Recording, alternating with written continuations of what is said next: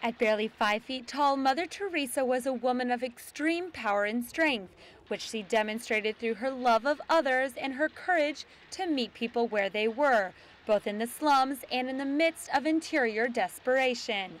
Born in 1910 in Skopje, Albanian territory at the time, she knew early on that she was to serve the poor and less fortunate.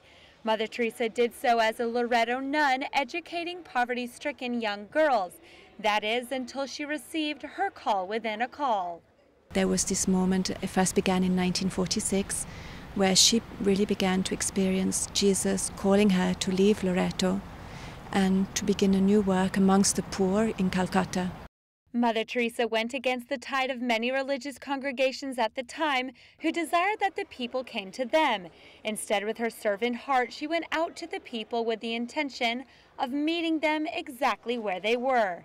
To go in search for souls, to go to where they were, to the most abandoned, to the slums, to what Jesus termed in the locutions, in her prayer, as the dark holes. To really go there and enter there, to bring him there. However, her care and thoughtfulness toward people was not only limited to those on the streets, but to everyone she came in contact with throughout the day.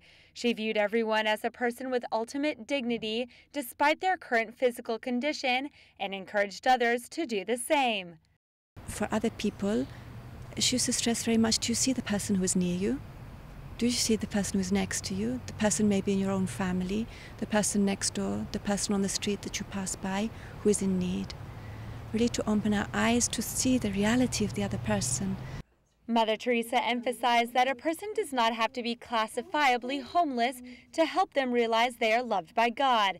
She firmly believed this and lived it out in her daily life, causing her to win the Nobel Peace Prize in 1979.